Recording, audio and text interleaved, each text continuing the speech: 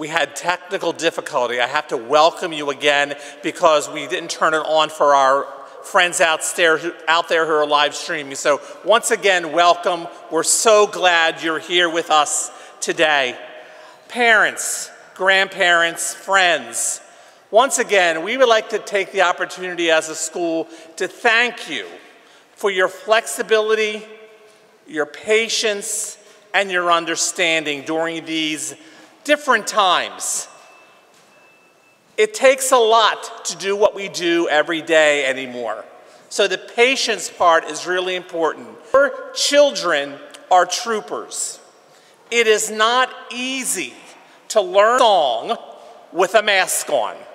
It's kind of hard to be told to sing. We can hear you with a mask on and breathing. Not always the easiest, but your children did it. So thank you, and thank you for your understanding about how many people we could have here today. It worked out very well, and once again, we thank you for your cooperation. We've had a manageable crowd in the morning and a manageable crowd in the afternoon where we can be nice and feel safe. I would ask you right now to silence your cell phones. Children do use all the aisles. Children do use all the aisles, so we do need to keep our aisles clear. Parents, I know you want that special moment. I know you want that picture. I understand. Just be aware of others around you because they want the picture also, okay? So sit back, relax, try to get into that Christmas mode and mood, and we welcome our very beginner band who's been together since September, only 3 months, our beginner band.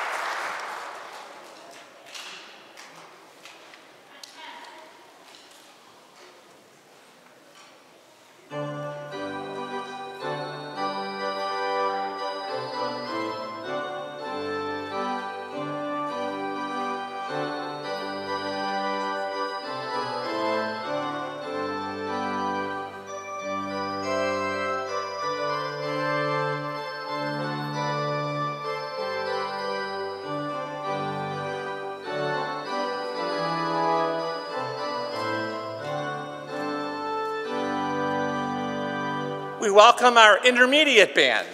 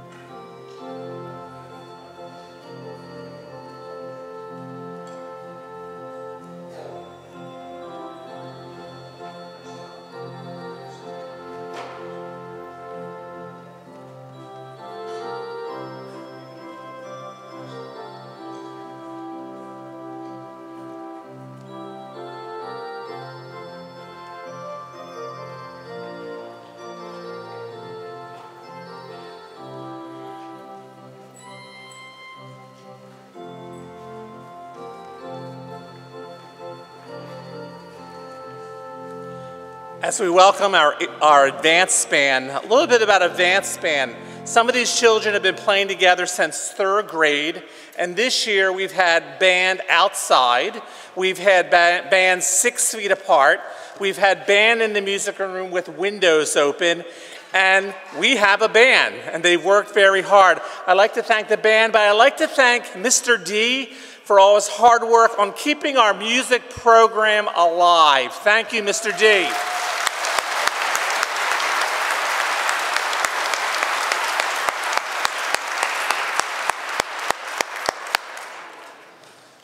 Our advanced band.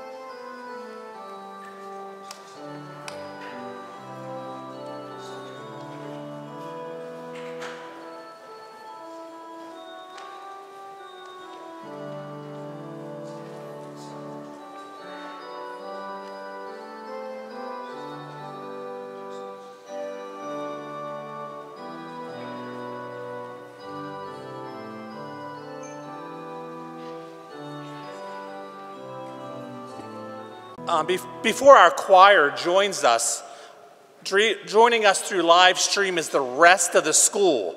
They're all watching it in their classrooms right now. Let's give them a shout out and a round of applause so they know that we're here with them.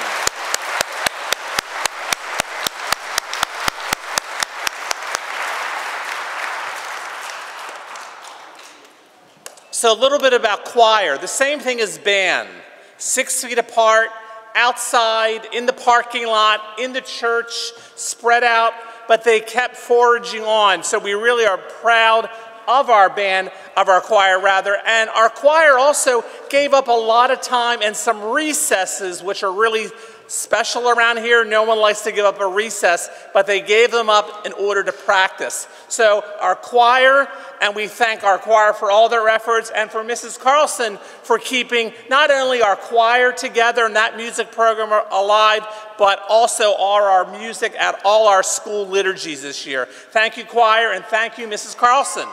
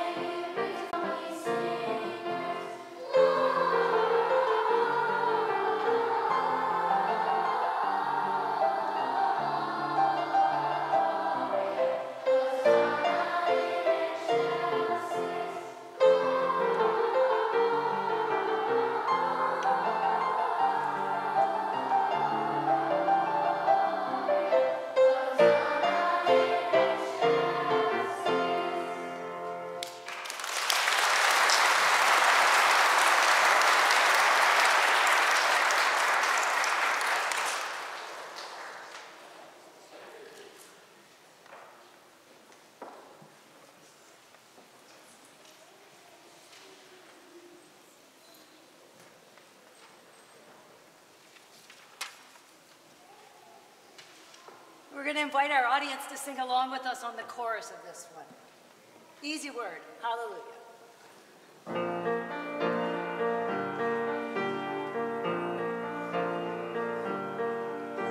I've heard about this baby boy, who's come to earth to bring us joy, and I just want to sing this song to you. It goes like this: the fourth, the fifth, the ninth, the angel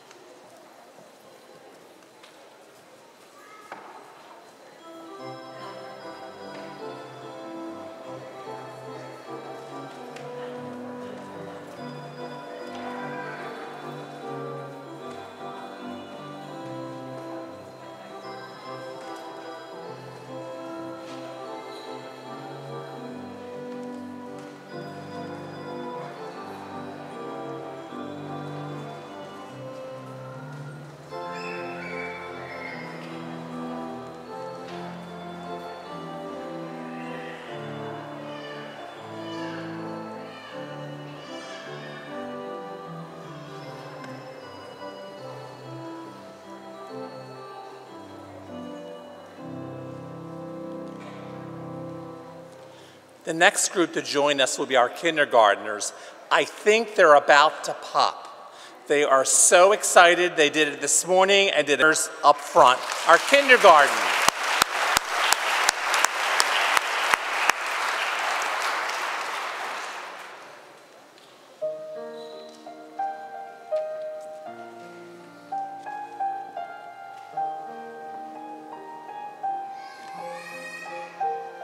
Loving God, we seek you in both the light and the darkness, the silence and the sounds, the fullness and the emptiness of this Advent season.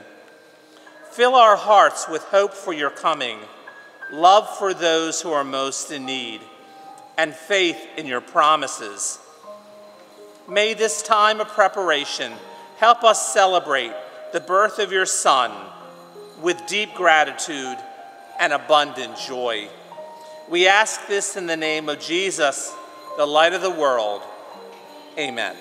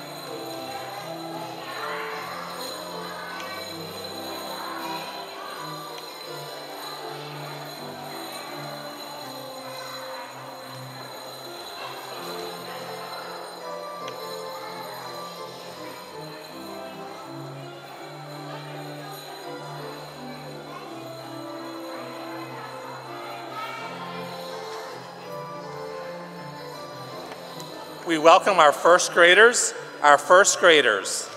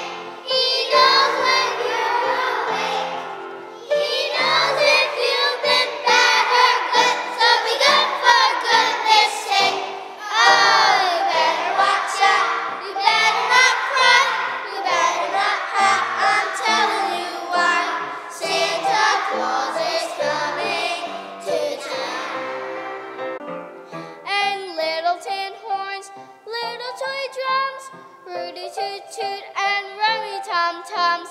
Santa Claus is coming to town. In curly-haired dolls, the cutter and coo. And Santa Claus is coming to town. The kids and girls and boyland will have a jubilee. They're gonna build a toyland town all around the Christmas tree. Oh, you better watch out. You better not cry. You better not pout. I'm telling you why. Santa Claus is coming to town.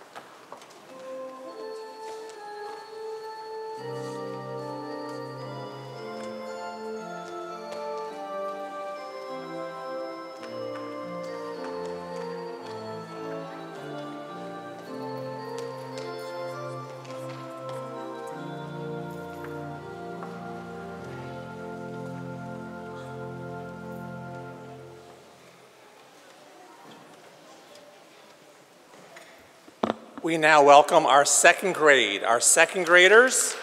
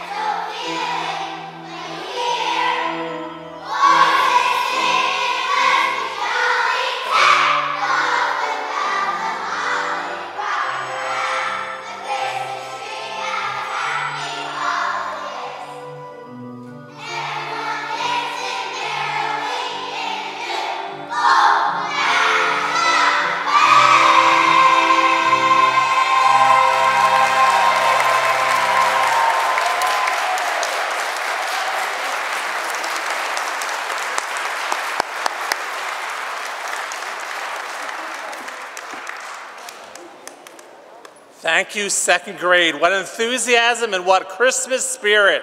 Thank you.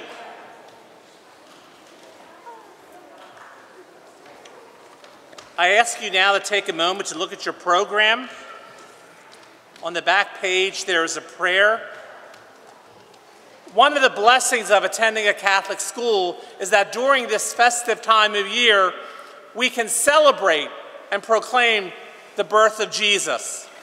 That's what our school is about teaching the message of Jesus. Our third grade has worked very hard to present to you their version of the greatest story ever told. So I ask you to silence your cell phones once again, to place ourselves in a moment of prayer as our third grade gets ready to tell us that story. Loving God, during this holy season of Christmas, we ask for your blessing on all families. Let Mary's openness to your wondrous ways be an inspiration to place all trust in you. Let Joseph's courage provide hope during times of anxiety and uncertainty. Let Jesus' life ignite all families with a spirit of light and love. May the grace that encircles the Holy Family widen to embrace all families. For this we pray, amen.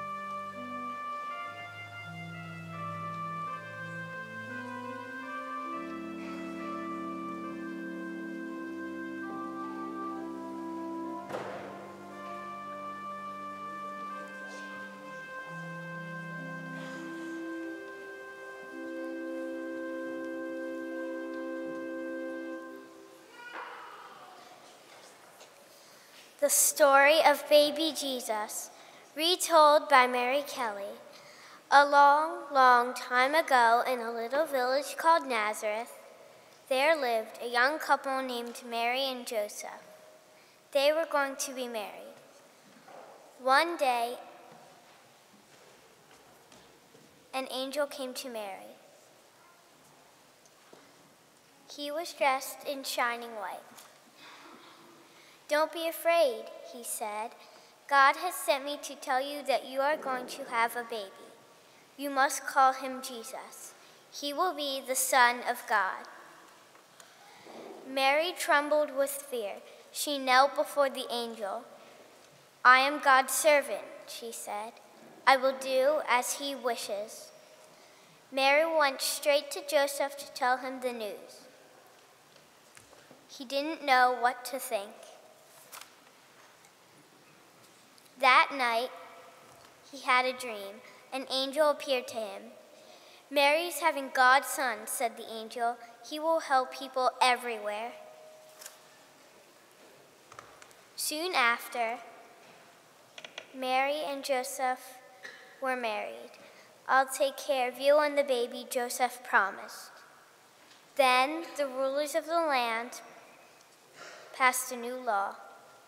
Everyone had to go back to the place where they were born to pay a special tax. "We must go to Bethlehem," Joseph told Mary. "It's many miles away."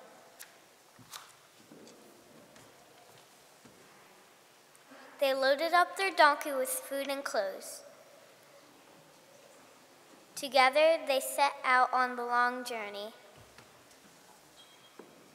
They walked over the green hills of Galilee all the way to Bethlehem.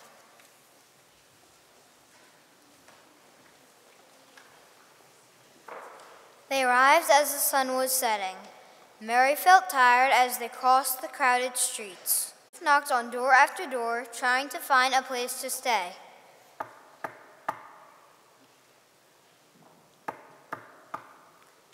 "We're full," said the innkeepers. "No room here." At the last inn, the innkeeper shook his head. "I have no room left at my inn," he said, "but you can sleep in the stable if you like."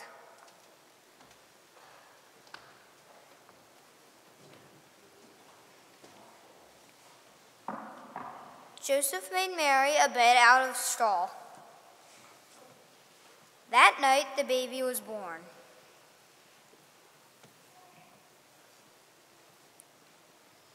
Mary wrapped him in a swaddling. On the hills outside of Bethlehem, some shepherds were watching their sheep. "Go to Bethlehem. There you will find a baby in a manger. He is the Son of God." Above them, the night sky filled with angels. The angels gave thanks to God. The shepherds rushed to the stable.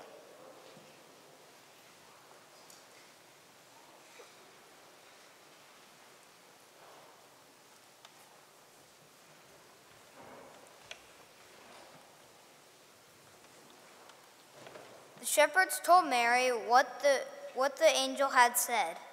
She looked at her baby in wonder. The shepherds walked through Bethlehem, telling everyone about baby Jesus.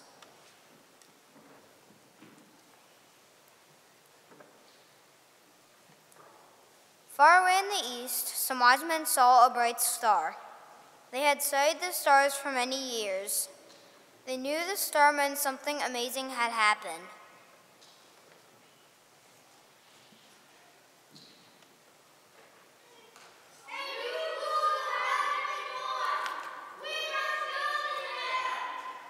For many days and nights, they rode across the desert, always following the star, until at last it brought them to the little town of Bethlehem.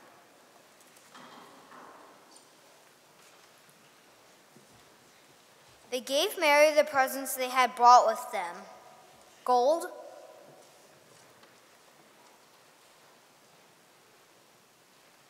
frankincense,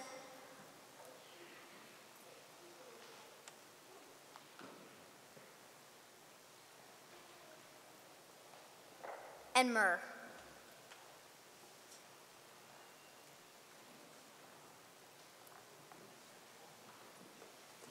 Then they knelt down and worshiped baby Jesus. It took Mary and Joseph a long time to reach home again. The journey was hard, but they were filled with hope. They knew that their baby would grow up to do great and wonderful things.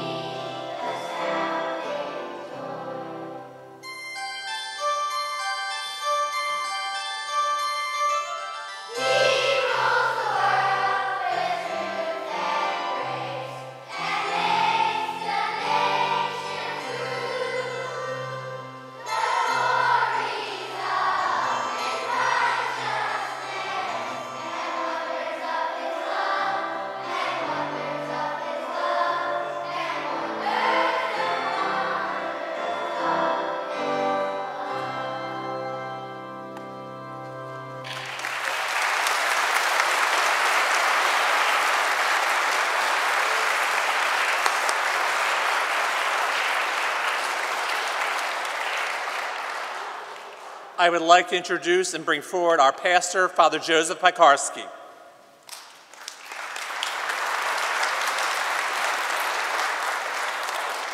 Good afternoon to everyone, and such a beautiful story. Every year we hear it, but especially when the children perform it for us, the story is that much more beautiful. So we thank our children and always keep the innocence and the beauty of that song in your heart. I want to thank also Mr. Hart and Mrs. Saltis for their leadership in this school and bringing us his beautiful performance, to Lisa Papilli, our choir. And as I'm told over and over again, it's the parents, the grandparents, the guardians that bring the children to this beautiful moment. So I thank you, and I ask God's blessing upon all of you as a family and as a church and as a nation. So why don't we put ourselves finally in God's presence one last time and ask the Lord to bless us as we continue the journey to Christmas. The goodness you bestow upon us, especially our beautiful children and families and all those who bring about this beautiful pageant, help us to cherish the memory of Christ's birth and to relish the wonderful miracle of Christ being with us. And together we say, glory be to the Father, and to the Son, and to the Holy Spirit, as it was in the beginning, is now, and ever shall be, world without end. Amen. And the Lord be with you. And may Almighty God bless all of you, the Father, the Son, the Holy Spirit. Amen. Merry Christmas.